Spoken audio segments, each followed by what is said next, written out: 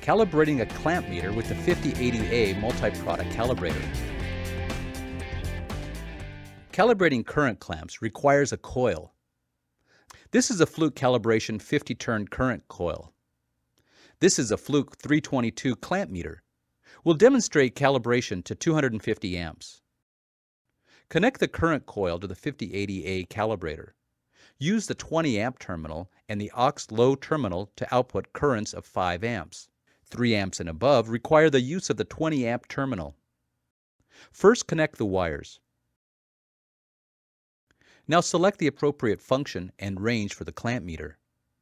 Put the clamp meter in the coil. Set the 5080A to output 5 amps and frequency to 50 Hz. Press the Enter key. As a 50-turn coil is used, the total output is 250 amps. 5 amps 50 Hz shows on the main display. Look up inductance compensation, or LComp, on the 5080A's control display. Select LComp on. Next, press the Operate key to output. Examine the test results. The clamp meter displays 248.8 amps. Now we can turn the knob to adjust the 5080A's output and make the clamp meter display exactly 250 amps.